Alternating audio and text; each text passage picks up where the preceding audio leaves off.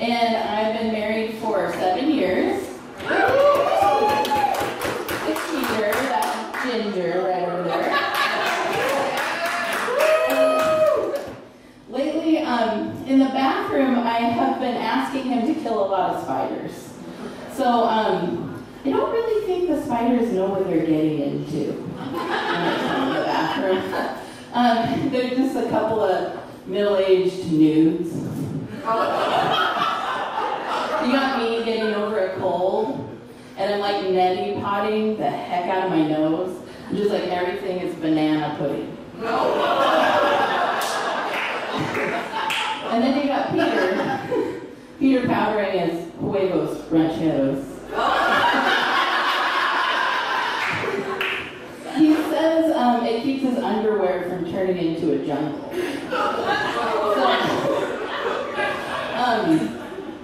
So these spiders, I just, like, they're not used to this. We're, like, okay with it. Like, we've come to terms with, the steady decline of our bodies.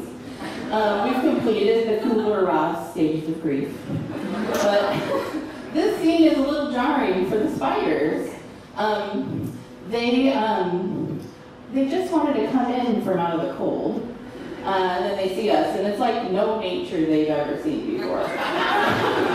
You've got me with my, fluorescent mustard snot, and, the old powdered donuts under there.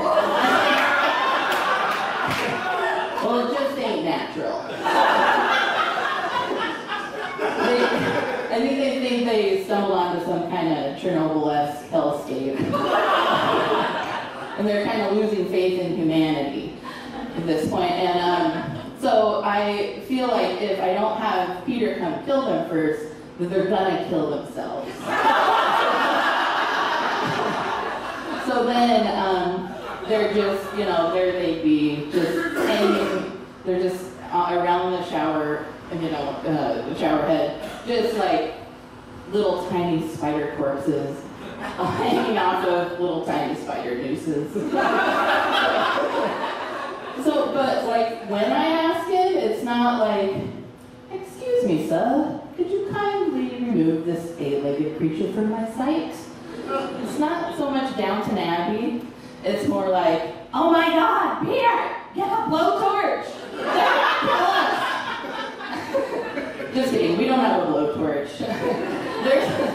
There's enough liquid fire in the bathroom after we eat at Chipotle. So I'm also a teacher, and I'm part of a union, and we just went on strike. And we won.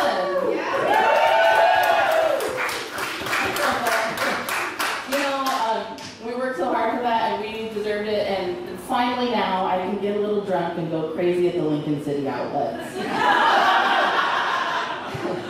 But we earned it. We walked 8 days. We walked on the strike line.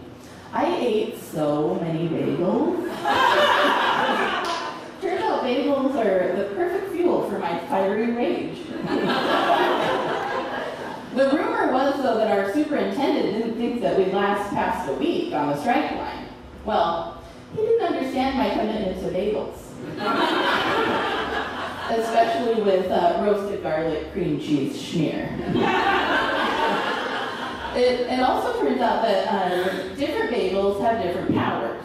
So like the jalapeno cheddar bagels get you moving on the strike line, kind of like that methy Little Caesars sign weaver guy.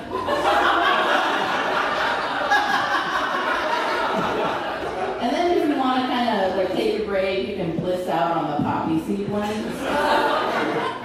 And then the Parmesan ones help you channel your inner Tony Soprano for when, like, negotiations need a little push. And then I did always skip the strawberry ones because they have no special powers except for tasting disgusting. We had some online haters during this process, and they called us greedy pigs.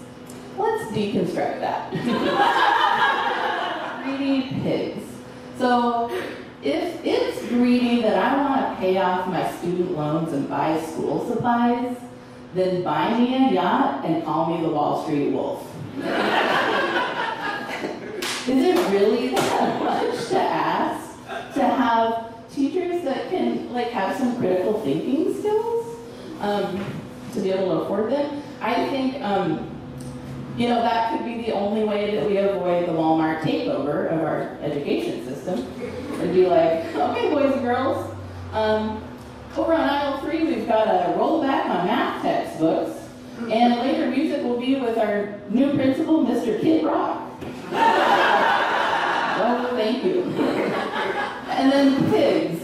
No, unless they're saying that we both produce something that benefits every American. Intelligent citizens and bacon.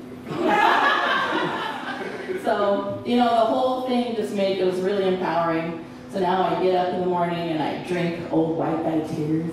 And I shmear my bagel with the last dregs of the patriarchy.